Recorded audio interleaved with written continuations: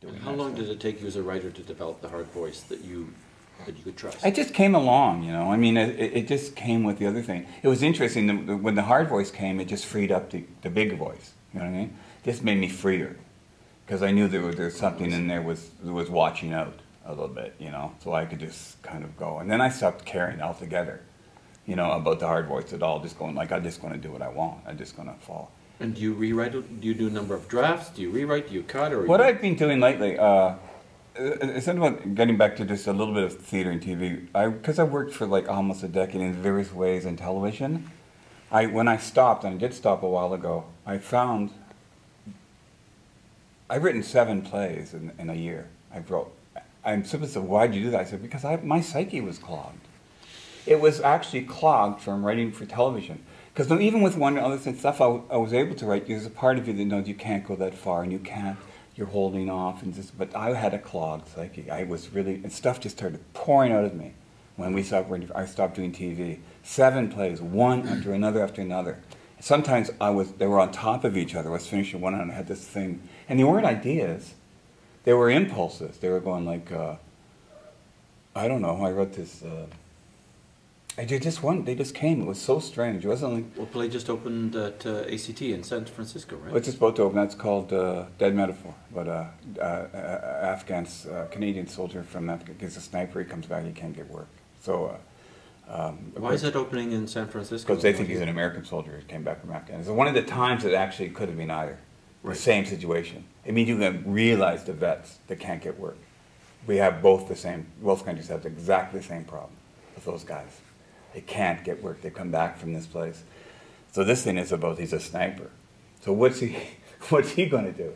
What's he learn? He didn't learn auto mechanics and stuff. He learned how to... So he gets involved with this right-wing politician and finds out at the end that actually sniping is the thing that... Why is no Canadian theatre doing it? Oh, well, in fact, it was going to do it. I pulled it when they mistreated my friend. And I pulled it within hours of finding out that he had fired. Yeah, fired, dismissed, trampled on, thrown out like garbage, all this stuff, you know. So yeah, they were going to do it. So he's going to try and, with this Canadian thing, he'll try and resurrect. We'll see how that goes. Yeah, yeah, I don't know. It's big. It's a big 1,000-seat theater at ACT, right? So we'll see about that. It's interesting. They're good people.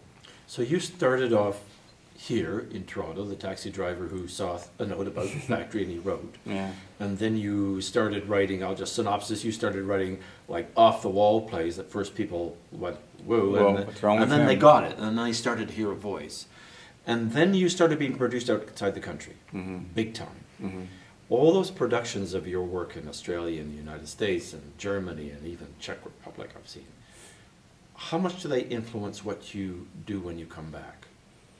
Well, I don't go look at them, first of all. I think no. I just think it's dangerous. It's dangerous in the same way it is for me to spend too much time in theater. I really found out in the early years when I was spending a fair amount of time in theater and talking to a lot of theater people and doing all that stuff, that it was really not what I wanted to do and how I wrote. The more time I spent away from theater out in the world was really what fed me. And I don't think it's good for me to look at my own productions of, I just do them myself and then let people do what they want with them. So that's emotional as well as kind of just creative. People call up and say, oh, it did really, really badly. I go, oh, that's too bad. Or they say, oh, it did really, really well. I go, oh, that's okay. It's nice. But it's not a big thing for me. You're not curious to see what the Amaro, the Chicago theater will do to, Suburban Motel, or what the Czechs will do? Or well, I got an idea what the Czechs will do. I've seen what the Poles do. What do the Poles do? Well, they do that thing. They do what they need to do. And there was a production they brought here for that big festival. What's it called? What's the big theater festivals here? I can't even remember. It should be called the World Luminato, Stage. yeah. And the Poles came with a production of one of the Suburban Motel plays, which my family went to see. I just heard a description of it, and I thought it was great. It had nothing to do. It had sort of something to do with the play. They just took it this passionate, this far. I mean, I've seen some YouTube shots. Germans have done. I mean, the Germans have done a lot of productions of Suburban Motel, and some of them are unrecognizable. Some of them are. Well, it's not a hotel room. That's bars, or whatever. But some of them are in motel rooms. Some of them are in motel room with faces out onto a street. And they have, Germany, they have like major theaters in every city, and millions of them, it seems, you know, because I've had like 70 productions there in the last 6 or 7 or 8 years, you know, so they just keep doing them. And I don't think I could ever, the guy who translated them can't get a grip on them. He goes from one to another, he just gets furious, right? He just gets all... What do you mean you can't get a grip? He can't find what they're doing, why they're doing, how they can find so many different ways to do these, mess them up, or do them, you know what I mean? So he's the translator, and it drives him crazy. I'm certainly not going to go live through that. I've never talked to playwrights who follow their work around. I've stumbled across a couple of university productions on my plays that I find very interesting. I find if they're done by amateur groups or university groups, there's always at least one moment in one of those productions that's so illuminating, and they've done it so differently in a way that I never would have thought of. That's been interesting. But in terms of following them around, I can't do it. I can't do it. Now I'm supposed to go to San Francisco because this is a big premiere and this is a big theater, and I don't know. What do I do? Because I'm director, and I know this director, so do I go down there and pretend that I don't direct my own plays, that I don't have any thoughts about them? When do I get out of the way? When do I say, you know, I can go down and I can just, you know, I can hone the script a little bit for her if she's doing this, but I can do that on the phone. You know, I'm so familiar with my own work that she could call me up and she could say that scene could, you know. But why would it be there? Why am I there? Am I there to protect it? Am I there to second guess her? Or am I there to back up? You know, it's a very weird kind of thing. You know, and they're all keen because George will come and we'll do this. I know, but when I get there, what do I do? You know, I don't want to be that playwright that sits in the corner and says, you know. In fact, that's David French goes to almost all his productions. Yeah. Did. If he's going now, he's still going. That would be good. Yeah. But yeah, there is something. I don't want to go back to the television, but it is related to what we're talking about: a writer going into television and the formalized world of television, and the sort of non-formulaic way that you went at writing, that created, in this sense, both a Canadian audience and an international audience of people who wanted to hear this.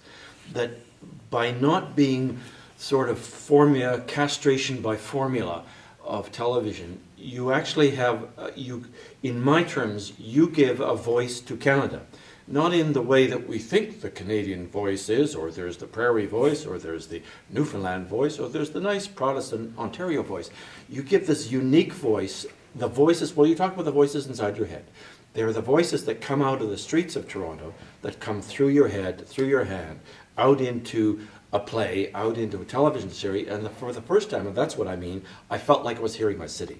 I never heard that before. And I think that's when you say the guy in Germany does not, I still don't really get it as he tries to translate it, but he's hearing the uniqueness of those voices. And that's like gold bars for me in terms of a culture. And to go back to the kind of castration that's happening to writers in commercial television, or that kind of slow formula driving it down to zero, that's my fear. So when I go back to you and I say again, what do we say to the writers? What do we say when you come under that sort of pressure? What do you do? Keep pushing, I think. Well, you have a choice. You can just give up and just do what they want and say, okay, it's a job. You know, but I think it has such great potential, you know, the small screen TV, where you can tell the long narrative, you know, there's a long story there, the ups and downs and everything that is great, you know. So it's worth pushing. It's worth pushing back on. But I always say that, like, you know, it is true that if you come up with something, we come up with an idea, these two writers I'm working with, that I sort of loved immediately. And I thought, this will never get on. That was my first thought. I love this so much, it won't get on. You know, it was like, I love this too much. If it was something I loved a little less, like something more flexible, but... You've been in the room too long. I've been in the room. You've been in the room with the executive producers too long. But I'm still convinced, because this is a story, a series about a small town, family-run cryonics business. You know? And we've got that idea, I went, oh, I would die to do that, you know, literally. I mean, so it's like everything. It's like it's the ethics, science, you know, the nature of death, the nature of life, what happens to the soul, religious. There's going to be like a church that's on again, trying to close them down. Funeral homes that are trying to close them down, and at the core is a scientist who was successful in bringing, you know, like the beetles back to like wood bugs or something, and then he's working on getting them mouse, because he actually thinks he can bring these people back that he's got frozen in tanks all around. And the daughter, who just thinks it's a great business, you know what I mean? It's a service, because like, she says to people, well, would you rather them rotting in the ground, or would you like them hanging there? And you can visit them, you know, in their tanks, and it might come to pass. And I remember seeing this documentary called Transcendental Man. Have you seen this? It's fascinating. It's about the singularity, about, you know, the exponential growth of technology, so that not too long, not too long, robotic, artificial intelligence will be so advanced from us that we'll have to become part of them. So it's a part cyborg, you know, or else we will be as cockroaches unto them, you know, because they'll be able to. So it's about that, but it's about science, but mostly it's about cryonics, freezing people until they can resuscitate them, and it's a business. But I thought, I'd be happy.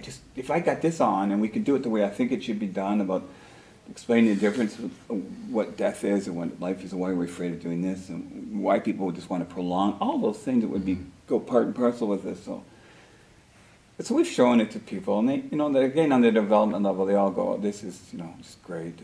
I'll never get this on up there." You know, this. So what's depressing, I guess, is I knew that right away, and I was so excited. So what do you do when you're excited about something and you know it's not going to happen? You just go, whoa, but whoa, you know, it's what happens. You're trying to suppress that, and you go, hell with it. So you write these 2 episodes, you put everything into it, and you go, at least we got it out of this, you know, so you have these 2 episodes that'll never see the light of day. But I thought, okay, so now I'm dealing with the fact that you can't, and that's when I sort of stopped and said, well, I'm just going to go back. And I don't even think of going back to theater. I just think I had to write all these plays. Right. So what happens to them? I don't even know I care anymore. But it's like, Jesus, man. No, I would like, you know, I mean, would be nice every once in a while. You write plays and you don't care what happens to them? You don't care if they don't get a production? You don't care if the Manitoba Theatre Centre or Prairie Theatre Exchange pick them up? Well, it would be nice here and there. You know, there's so many of them. I don't know where. I think it would be nice to have the students. I got 4 of them just published on online, Amazon. I found this agent approached me and said, well, why don't you, instead of getting published hard copy with new plays, no one's ever read them, we'll just put them on Amazon so you're available on Kindle. And I thought, well, that's good. Because then I thought, well, students, because they get a lot of that, you know, students want to, you know, so they have access to it. Right. They don't have to wait for production. It doesn't have to be judged. It can be read, and they can do it in their bedroom or wherever they want to do it, you know. So I like that idea. And I like that it's not a big deal, you know. It's this whole, I would do theater forever if it wasn't such a, I've never gotten over this opening night thing. Never. I mean, I was like 23 years old, my first play. They opened the doors at the factory, you know, the warehouse people, you know, and I thought, I was sitting under the risers with Ken, you know, and all these people came in. I thought, what are they doing here? you know, George. I'd had a great time rehearsing, and it was George. like kind of fun. And George, there's the purpose here. I know. Well, I had gone somewhere else with that, you know. So I mean,